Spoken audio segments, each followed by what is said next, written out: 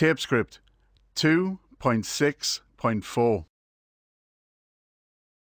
Sam, I happily watched you at the pagoda today.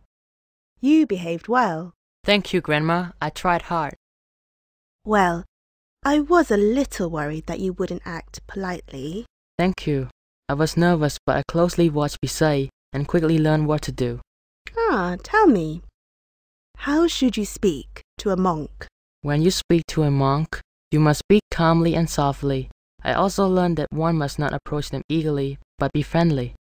What about when we eat? After the other night, I now know not to greedily take as much food as I want, and I should eat slowly. Correct.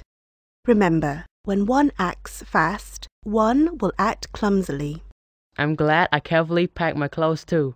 The correct way to visit a pagoda like this is to dress respectfully too. I saw some people wearing shorts and t-shirts.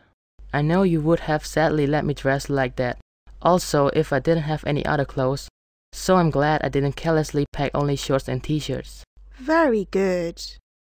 You might speak loudly sometimes, but I can see you can learn to behave properly. Thanks, Grandma. Can I hug you now? Yes, you can, but remember, gently, not too tightly. End of Tapescript 2.6.4.